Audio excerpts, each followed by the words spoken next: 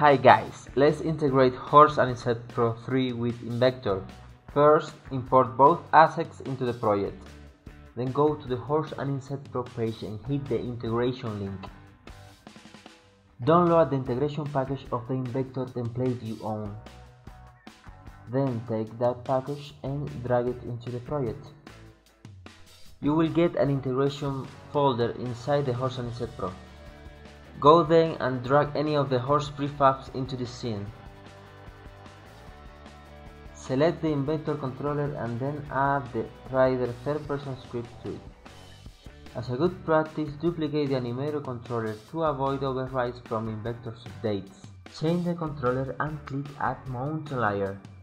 Add the Invector HAP link script for the template you are using. Change the mount input to input A to match the action key on the Invector controller. Add to the disable list all unnecessary scripts that will interfere with the riding system, such as ladder and generic action, head track, and footstep from textures. Finally, select the camera and change the camera state list to the one that matches your template and has the HAP suffix on it. That's it guys, now you can hit play and test the integration.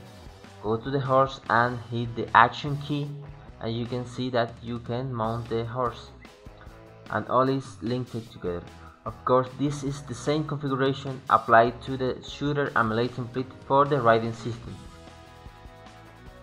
Combat while riding need a few more steps for the melee and shooter template, but I will explain that in the next video. See you guys!